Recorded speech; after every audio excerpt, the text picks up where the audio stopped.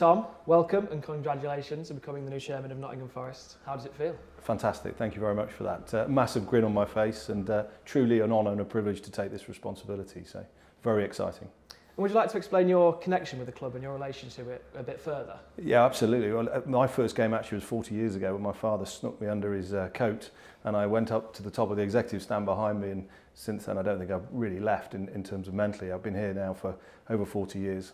And on a match day I've got my father, my mum, my sister, my wife, my kids, my uncle, my auntie at the ground. So for Forest it is an enormous part of our life, but also something that is not just keeps us busy on Saturday, but it keeps us entertained the whole week, you know, progressing and thinking about where the club could go.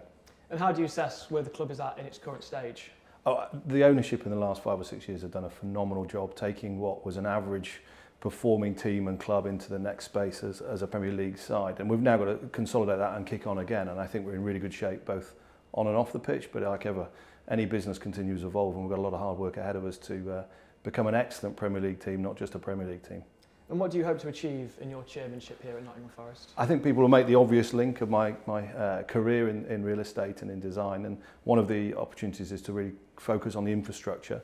The ownership is acutely aware that the facilities we've got is probably not the standard that we're seeing in other Premier League grounds around the country. So your first objective is to look at the facilities both here and at the training ground and make sure they're as best as they possibly can do. And then my career, my history is very much on the commercial side as well. So exposing the club where I can to new connections around the world.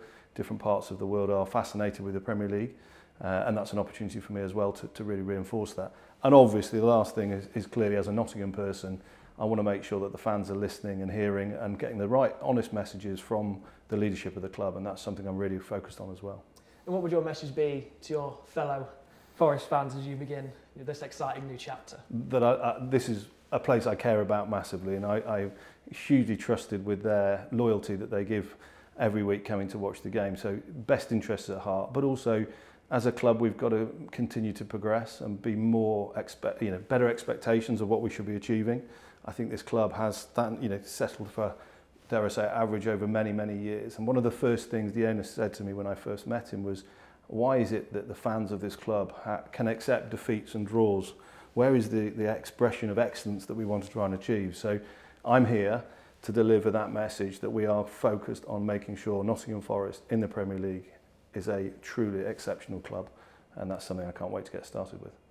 Tom, thank you and welcome to Nottingham Forest. Thank you very much.